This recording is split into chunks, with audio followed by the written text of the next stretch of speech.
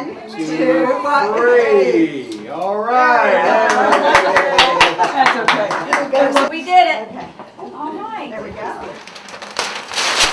Hey.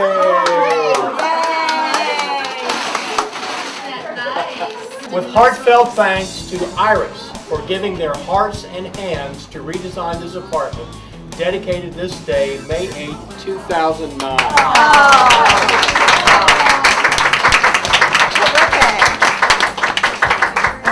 Okay. Do we get to go in? Please. Redesigners create a new look for a room using what exists in the home. And getting involved in this has been a wonderful reward for our group. We originally adopted 3 apartments. Our first one we did about 6 weeks ago. This is our second one. We're taking another one on in May. The staff and the director are thrilled with the jobs that we're doing when we hand the units back to them. You can only imagine how someone coming in off the street feels when they get to move into a warm, bright home. Donations from Sherwin-Williams, including paints and the services of painters, provided needed warmth and life. Today we have 3 stores, 4 sales territories, a district management team, all here working together to do a little something inside the Falls Church community here, working with the designers and providing product and a little labor on our part. So a few hours of labor on our part to hopefully make a little brighter future for somebody else. Lucky for us, you know, the Iris members were here in advance. PrepDot did a lot of the prep work for us, so we were able to come in basically like a surgeon and put paint on the walls. From a company morale standpoint, you can't get a better win-win on something like this, where people are actually taking time out of their day to do something that is just inspiring, and then giving back to the community, and then of course you get the great press from the people that get to take advantage of the newly painted walls and the projects that we put forth.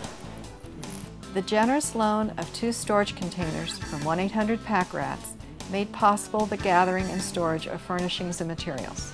So we have 2 storage facilities. One is for items that we are going to use and refurbish, and the other one is for items that don't quite work in the units, but people in the neighborhood who move in, who need furnishings, have been coming and asking if they can take some of those furnishings. So we're kind of helping out the community in 2 ways. Hours of planning and preparation led up to each makeover. When space is a problem, as it was with these rooms, multi-purposing is the key. Dining, kitchen, and living areas make up the great room. Partnering with the Iris National Capital Area Chapter gives businesses the opportunity to give back to the community. A home, even a temporary home, is a refuge at the end of the day. Iris Redesigners turned 3 transitional shelter apartments into homes. Come on in. Please come in. Wow. Oh my God. Wow. Oh, This looks unbelievable. Wow, this is such a big difference. This is truly remarkable, just the renovation and what you've all done with the walls, the couches, the lighting, the paint. Unbelievable. Absolutely unbelievable. The difference it makes for a family walking in the door, looking at an apartment like this, gives them just so much more self-worth. It's truly a dream come true for our families, well, for Shelter House, to have you all come in and do something like this for our families. When we first came up with the concept for Adopt an Apartment, we never in a million years thought it would be anything like this. It's gone beyond our wildest dreams, and we can't thank you guys enough. Everybody did such a good job. Every worker, wow. It's amazing. I rarely find myself speechless. But I tell you what, I am really struggling right now to find the words to say to you all. This is just incredible. I want to be here when the clients walk in here. I don't know what to say, except thank you again from the bottom of my heart. And this shows you the power that Shelter House and that we have with community members like each and every one of you. I know that, again, I can speak for those families and, you know, for the staff. You know how much this helps them?